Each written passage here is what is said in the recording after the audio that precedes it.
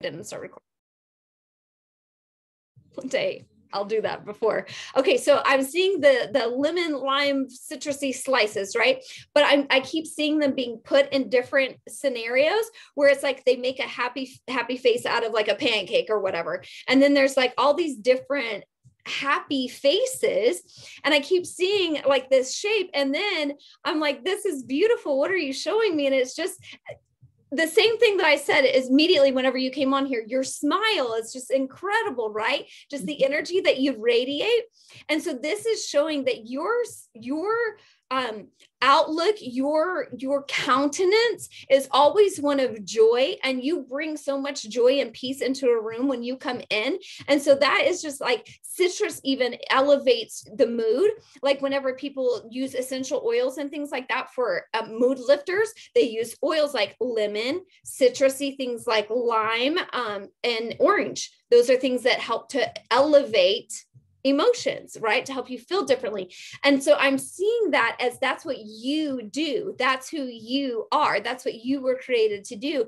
And I feel like you've wondered a lot in life, like, what is your purpose? What is your gift? Why are you here? What is it that you bring that's special? She's like, yep. So that major special thing, it starts right here. And I feel like you for some reason are you ashamed of your smile for some reason? Do you struggle with it? Yes. You are. Okay. So that's interesting that's the first thing that I saw and was attracted to. And then what they keep showing me during the breathing, that's what I kept seeing as I was doing the breathing. It was like, they just keep making face after face. And it's that you bring that joy and that energy every time you come into a room, and you bring that smile to everyone else's face, yet you don't do it for yourself. You beat yourself up over it, and you question it. And so Spirit is saying, like, you need to be silly and have fun and do the fun things with yourself, because then it's like, I saw, like, you know how you take it and put it in your mouth and then you do the little thing. Do you know what I'm talking about? Where you would put it in and you like smile with it in your mouth. It's like literally just have fun and be joyful and enjoy all of these fun things, because you are really like down on yourself about the very thing that is your actual gift that you bring into this world. You were brought here to bring joy and to help elevate others' emotional states. You are meant to bring joy to people's lives and help people through some of the hardest times of their lives. Like, have you ever seen the movie Patch Adams? Yes. That's what I'm seeing. Like, you are that type of energy. You have that type of healing energy that you don't have to, you think like you need all these extra things. Are you like a forever learner though? Like, not, I feel like but not in a good, okay. I'm a forever learner.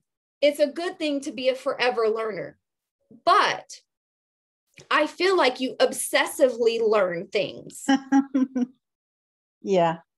It's like you get so like intentional and focused on, let me find this new skill and this new thing so that this can make me better. And maybe if I do this, then that will make me feel whole inside. So then you learn this, and then you get bored with that. And then it's okay, well, let me go learn this. Let me do this. Okay, well, no, I'm just going to learn this. I'm going to make myself better in this way. And it's just a constant, like you constantly breaking something and rebuilding it. But Spirit's saying, quit breaking yourself down. There's no need for you to break down, because you don't have to rebuild. You can just add on, right? You don't have to completely destroy the building. You can add on to the building if the foundation is secure, right? You just build another foundation next to it, secure it to the old one, and you keep building. And so there's a lot within you that you have this ability to learn and absorb things so well, but you actually use it as a coping mechanism and kind of as a way to kind of hide. Yeah. So Spirit is saying, like, I'm breaking you free from that. Like, it's literally, and I'm usually the one that I'm like, okay, you need this book, you need to read this, listen to this, do this. And it's like, I'm literally being told, like, tell her to throw the damn books out, throw the books out. Like, you literally need to take a break from trying to put all the knowledge in and focus on the healing that needs to happen. Because the reality is the coping mechanism of exertion in looking for more education is really just covering, and it's just a band-aid for not dealing with those things, which is what that burning feeling that you just got right here is. Yeah. Yeah. So that right there, that feeling, and that's familiar to you because the second that it happened, your countenance changed. The second that happened, you went to like, you automatically just even start shrinking in, because that's showing, it's like you automatically go to the fetal position, right? Yes. Okay. So that's telling you that there's things that still need to be healed here. It's time to do that inner healing. I'm hearing Mack truck. It's like you feel like you get hit by a Mack truck with the emotions when they come, right? So you just avoid it. It's better to just not get hit by the train, right? Let me not get hit by the truck. Let me just avoid it. You were made for more. You weren't made to avoid it. You weren't made to look away. And that's why you can't. And that's why you constantly are drawn back in. And that's why whenever you try to pursue these new things and this new knowledge, you run as fast as you can. And then you're all of a sudden like, I thought I was doing great. Now, what the hell? Why do I feel like I'm 10 years back? Right? Got to do that healing. Got to go inward. Got to deal with those things. Do you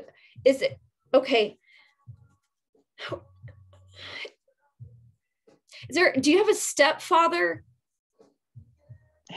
No. I have a biological father, but there is someone that is a step grandfather. Step grandfather. Okay. So you already know the situation here. Yeah? Yeah. Okay.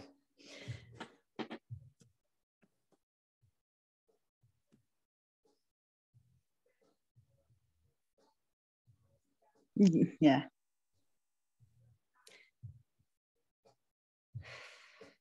I'm sending you healing energy right now because I feel the heaviness of this situation.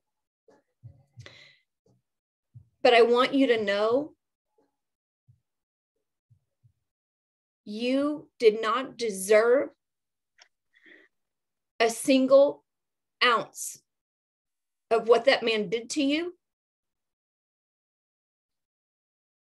It wasn't your fault. You didn't deserve it. There's nothing that you could have done to stop it. It wasn't your responsibility. You were wronged. And for that, I'm sorry. But let me just tell you that story, that old situation that you're avoiding so hard because you feel like it's the very thing that broke you,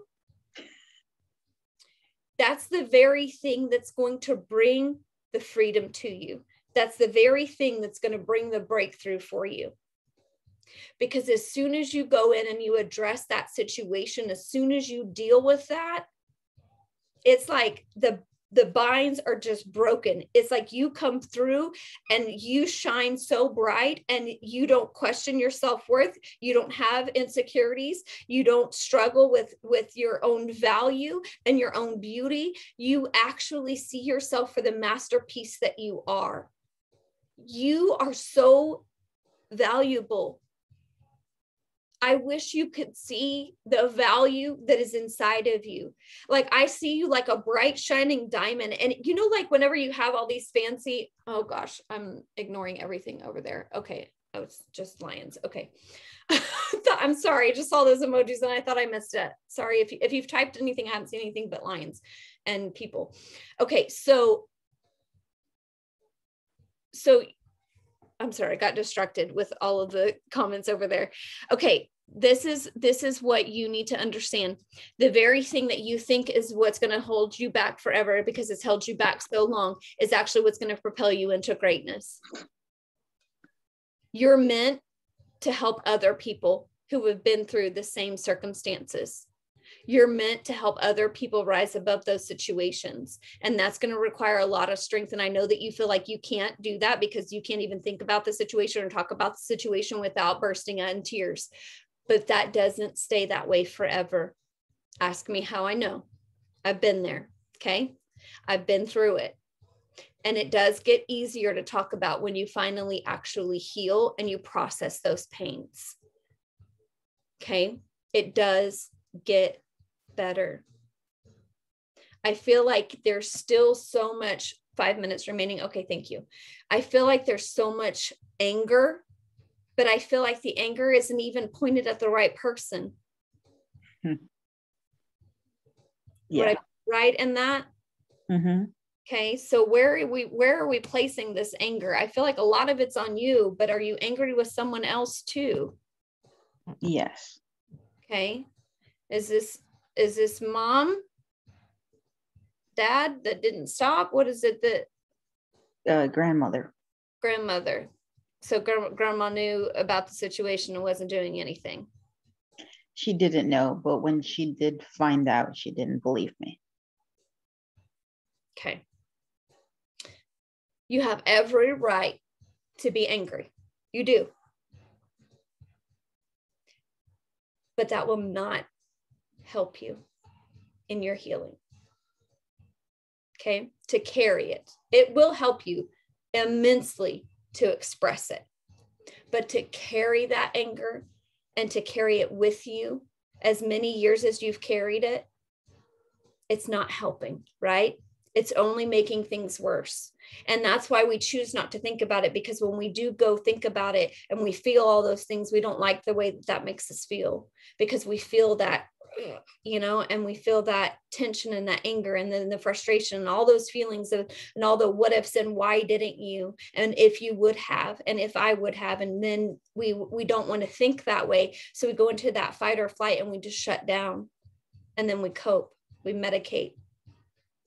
And so right now it's time for that Band-Aid, that wrapping that you've put on, to come off and to start to irrigate this wound, because there's so much joy, there's so much peace, there's so much more waiting for you. Okay, the visual, 3 minutes. Okay, so we got 2 minutes left. The visual that I saw where I got distracted was this beautiful diamond jewel, like whenever there's a masterpiece or something, like whenever you see on like the movies or something, when there's the crown jewel of whatever, right? They have it in this glass encasing, right? They've got all the alarms and they've got the laser beam so that everybody has to, creep in to try to steal it, right? But in there it's just turning, and it's this beautiful, majestic diamond. And that's what I see within you. And I see like your guides, I see your loved ones, I see all of these people coming forward to help you tear apart the outer exterior. And the thing is that I feel like it's already been softened so much that, like whenever a wet paper bag, like a brown paper bag from the grocery store, if you were to have like folded several of those up and ever gotten them wet, or wet cardboard like that, like a box gets wet, that's the best explanation. Okay. That's what I'm saying, is that where it was something that you put to protect you, these walls that you put up to protect you because people didn't listen to you and didn't believe you and didn't help you and didn't protect you and love you in the ways that they should. So then you put this protective self up. But I feel like there's been a lot of work that you've been doing and a lot of emotional processing that's been happening in other areas that has caused a softening of this barrier, okay, that has prepared you to come to this layer. And in this layer, it's like what I see is that there's a tribe of people that are coming and just pulling it away from you. Like, it's just, let me just rip it away. And it's slowly but surely pulling away. And then that beautiful diamond is revealed on the inside. So what that's telling me is that you've got a lot of people out there that love you and support you and want to help you as you go through this healing journey. So tell people what you need, okay? And when you're sitting there going, well, I don't know what I need, I have no idea. Well, I need you to hold space for me. It just, you know what, one of my best friends, time to disconnect. Okay, one of my best friends, we can go months without talking. I will go visit, or she will come visit, and it's like we're thick as thieves, right? We pick up right where we left off, but we will go months without any engagement. And then when we connect, And she just holds that space for me, and I hold that space for her. We know that we're here for one another at all times, right? If I need anything, I can pick up the phone and call. I know that she'll be on the phone or on a plane, or, you know, money in the bank account if I need it, right? Same goes for her. But the best thing that she's ever done for me is to be that. To not be the one who needed me to be the friend who had to call every day to be a friend, right? But someone that would just hold space, that I know that that's a safe place for me to go to if I ever need to talk through anything, if I ever need to process anything, or if I ever just need a place to rest. You know how many times I've literally just gone there just to go rest on their couch, just to go rest. So if you have someone in your life that is that safe space for you, yeah, you already know who that is. You have that. Okay. So let that person know, hey, I appreciate that you're here for me in this way. I'm about to go deep and do some healing work in regards to some trauma from my past. I just need you to know that I'm going through this. I need you to hold space for me. Just be there. I don't need you to fix anything. Just be there. If you need someone to come sit with you and let you cry on their shoulder, I need you to come over, meet me at 2:30 with a big Dr. Pepper in hand, right? Meet me at 2:30 with Dr. Pepper and chocolate. I need it. Okay. Just let people know what you need. You are a beautiful soul, and you have a lot to give this world, and a mighty, mighty call on your life. And that one thing that you think broke you, it's actually setting you up to bring breakthrough for so many others, including yourself. Okay. I know it's a hard subject. It's a tough situation to go through, but you're going to come through it. You're going to rise above it, and you're going to help others come through the fire too. I've been where you're at, and the other side is great. So keep coming. Okay. Oh, thank you. You're welcome. All right. I'll see you back in the live. All right. Thank you so much. You're welcome. Bye-bye.